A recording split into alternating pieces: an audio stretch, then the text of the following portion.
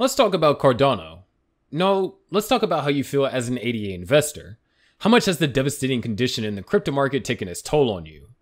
Cardano ADA is deteriorating badly, and sadly, we don't have all the answers. We thought we were right about Cardano ADA. The volatile and unpredictable cryptocurrency has certainly made some bold and lucky investors rich, but it has caused some to lose a lot of money too.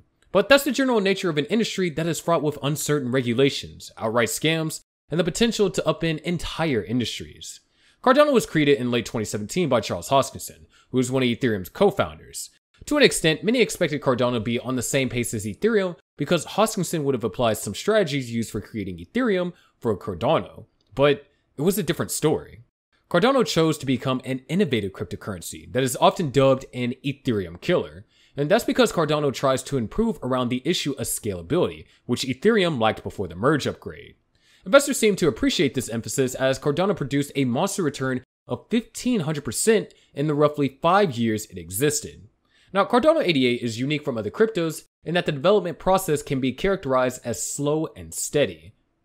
Updates are researched thoroughly and peer-reviewed before being implemented, a process that adds time but can improve the blockchain's growth by making sure that mistakes are minimized. Generally, it's nice to see cryptocurrencies continue to find ways to improve their networks to gain greater adoption over time. And all of this activity bodes well for the future of Cardano. So where did we get it wrong? We have to understand it is too late to roll in a malaise of regrets and depression now. We can't take back what we said last year, and neither can the experts of crypto media do likewise. The right question to ask is, what is the way forward?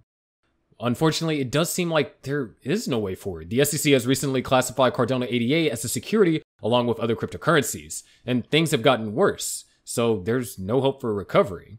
We are expecting a big catch though, but the stains and disadvantages surrounding Cardano are preventing many from seeing it. Since the beginning of the year, decentralized finance activity on Cardano has increased exponentially, with more traders using decentralized applications built on the blockchain. That's a catch. So far, evidence of Cardano's thriving DeFi sector is seen in the growth of its top 10 protocols. According to DeFi Llama data, these protocols recorded double-digit growth over the past month. In addition, Cardano recorded more than 1,000 Plutus V1 smart contracts in 2023, another indication of increased activity on the blockchain network. At the same time, the blockchain analytical firm Sentiment pointed out that a significant amount of ADA was recently sold at a loss after investors profited. The firm noted that ADA mainly saw high sales at lower prices. Reports from Into the Block further showed that nearly 90% of all ADA holders are doing so at a loss. Now, while there might be several reasons for traders to sell at lower prices, the SEC's decision to label ADA as a security in June might have coaxed some traders. Although Charles Hoskinson and the Cardano Foundation have disputed this classification, it is clear that the labeling influenced market sentiments surrounding the asset. Also, the SEC's labeling merely expanded ADA's woes. The cryptocurrency price has been struggling for several months, reaching a 2-year low of 23 cents after the authorities labeled it as a security. This simply explains why Cardano's TVL in dollars has remained below $200 million since peaking at $326 million in March of 2022, despite the continuous increase in ADA locked within the ecosystem. We are earnestly expecting the crypto bull market. At least, there would be a burst of release around here if a bull run happens. The largest cryptocurrency, Bitcoin, seems prepared for this run, and historically, its high performance can influence other coins which have a trudging for the king time, including Cardano ADA. However, our certainty seems divided. Things could get better, or they could get worse. There has been a recent report that has been hovering around the crypto market. Defunct crypto lender Celsius Network has requested court approval to convert all altcoin holdings to Bitcoin and Ethereum.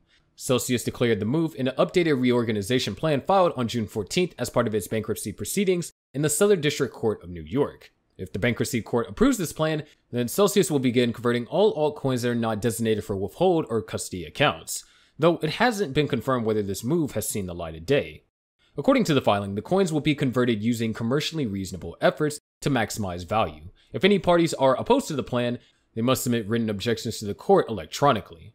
Interestingly, the Celsius Network Official Committee of Unsecured Creditors has already greenlit the plan. Meanwhile, borrowers who have collateral locked up in the defunct firm are worried they would lose out on their funds due to the new plan, which intends to give them so-called set-off treatment. Setting off the borrowers essentially allows Celsius to contradict the collateral it owes them. David Adler, who is a partner at McGardner English LLP and representing a group of such Celsius borrowers, said the plan is a violation of every consumer lending law out there and he intends to disagree with it in court on behalf of his clients. According to Adler, Celsius filing the update indicates that the firm is trying to extend exclusivity to suggest the bankruptcy plan without proper justification, and he does not believe that such an extension is warranted. Now, about the SEC. Recently, Binance and the US Securities and Exchange Commission reached an agreement to evade a full asset freeze of the platform in the US to keep customers' assets in the United States, after a US district judge signed off on the consent order. The agreement was reached amid a wide-ranging ongoing lawsuit filed by the SEC, which could take months if not years to resolve, charging the company with running an illegal securities exchange. The defendants, which include CEO Champagne Zhao, consented to repatriate assets held for the benefits of the US customers. According to the consent order, the agreement makes sure that those assets are protected and remain in the United States to prevent them from moving offshore. Through 13 charges, we allege that Zhao and Binance entities engaged in an extensive web of deception, conflict of interest, lack of discourse, and calculated evasion of the law, said SEC Chair Gary Gensler in a statement about the lawsuit. As a result, Binance Holdings officials, including Zhao, will not be able to have control over these assets per the agreement. The assets and funds explicitly cannot be transferred to them in the agreement ordered, and it will stay in domestic control. While these reports may try to choke out our expectations of the bull market, some good news might just brighten our moods. BlackRock ETF might be the real thing.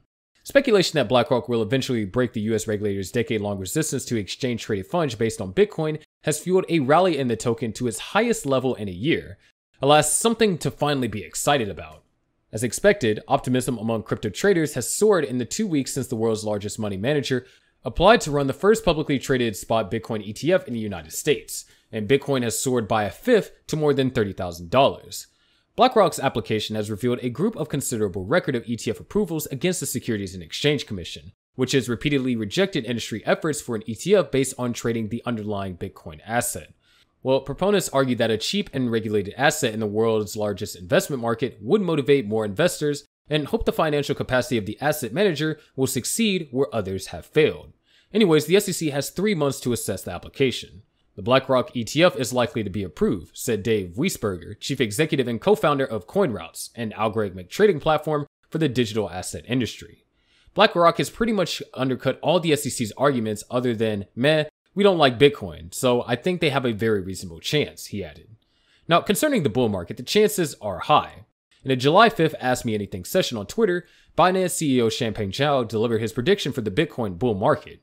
He covered BlackRock's intentions to enter the crypto market, fill listeners in about ongoing regulatory action against the exchange, and equally gave his thoughts on the next bull run.